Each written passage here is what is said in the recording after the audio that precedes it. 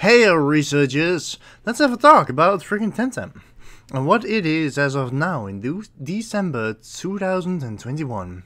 A lot has changed since the release of early access of Temtem actually. So let's talk about the graphics, the gameplay, the community and as well if I think it is worth it or not, right? Well, like I said before, a lot has been changed since I played Temtem when it first released, and we only had like one island to go to. And now we already got 4, and a 5th is even on its way. So graphically they did not change a lot actually in the years. They did add loads of Temtem though, with all of their own abilities and types and such. And I love how diverse the Temtem actually look, because you can see if a developer is lazy or not, if they reuse a lot of sprites and just recolor them. Well, that's something I actually hate, to be honest. I like it when to see some creative and new monsters. Maybe reuse a color palette within the same type, but then change it up a little bit. I think that is maybe alright, to always have a distinction between types and something like that. I kinda like that, to be honest.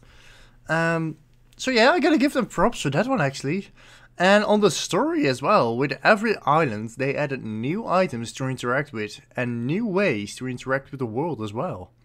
Let's think about those ice skates, and what about the grappling hooks, right? Isn't that just amazing as well? I mean, they did add in their own version of doing a raid even. And yeah, I must tell you, I am a big nerd when it comes to group activities.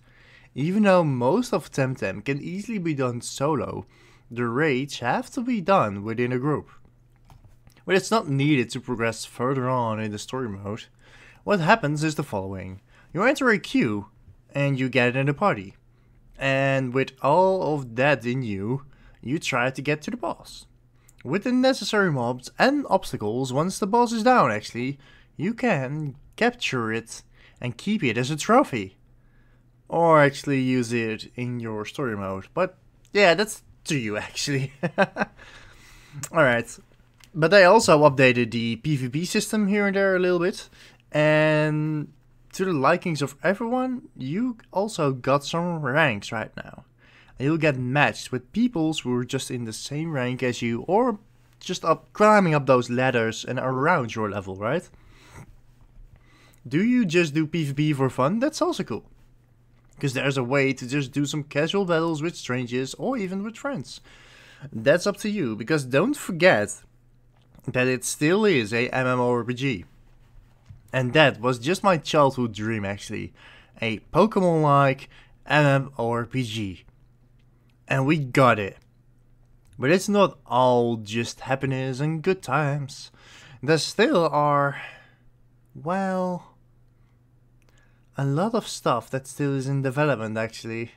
And that's alright, and changes have to be made, and sometimes mistakes must happen to be learned, right? Like some game breaking bugs have happened previously, and service crashing also happened a few times actually. But let's be honest, which MMORPG does not have that from time to time? I mean, even World of Warcraft, which is kind of the biggest one I know, has that from time to time. It doesn't happen frequently or anything, but still it does happen. So let's be honest. Also, the community is pretty busy helping the devs out, and the community has even shrunken a little bit, but when there is a new update, the servers are full and populated as shit.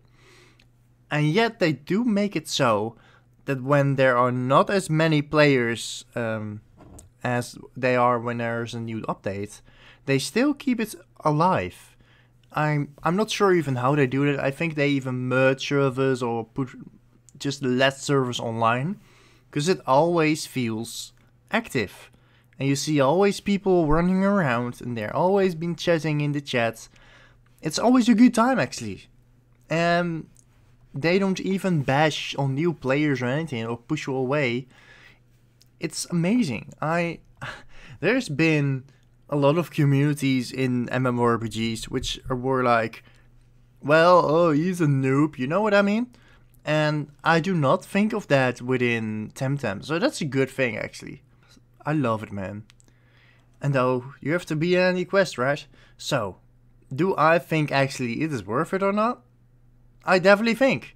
If you are into monster gaming games and into the cel shading art style actually, then I would definitely recommend it. Is it even worth the money?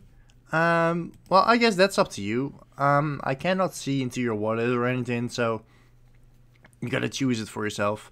I do not think it will be costing more when it finally releases, so I can also recommend maybe even wait a little bit. But then you got a whole lot of work to do before you get to where the rest of the people are. Maybe some friends of you are already playing and then you miss out on some stuff. I don't know. Maybe you do, maybe you do not. Alright, so that was it already, mates. I want to thank you all and wish you all a great day.